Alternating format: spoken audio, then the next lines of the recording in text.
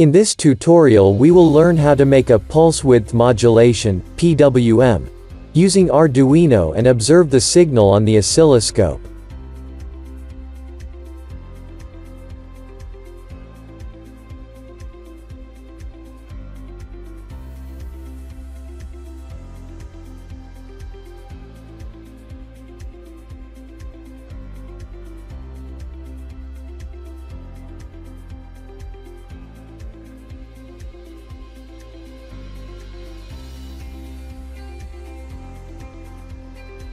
For this project you will need a potentiometer, some oscilloscope, in our case it is DSO-138, jumper wires, Arduino and Viswino software. Wire everything according to this schematic. Go to viswino.eu and download and install Viswino software.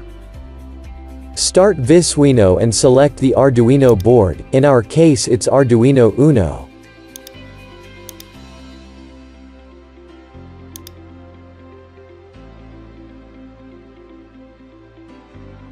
Connect Arduino analog pin 0 to Arduino digital pin 10.